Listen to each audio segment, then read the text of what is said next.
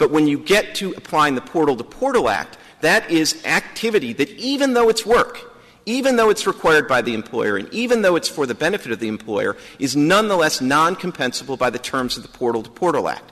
And if I could just continue that's not quite right, because if the employer requires you to put on a particular outfit that you can't do the work without, we've said that's compensable.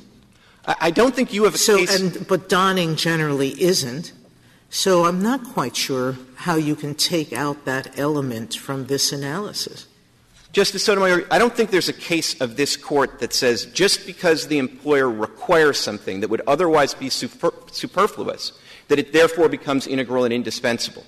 And so I would actually take — I agree with you. It can't be superfluous. It can't be something that's for the benefit of the employee. Putting on clothes to keep yourself from being splattered with non-harmful substance is for the benefit of the employee.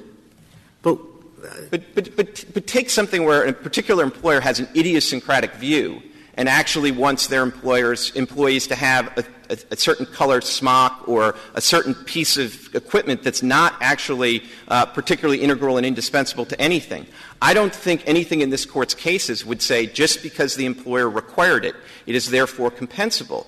And I think if you go back to the quintessential example of something that is post-preliminary and non-compensable, the time clocks, the checking out process, all of that is required by the employer and for the employer's benefit.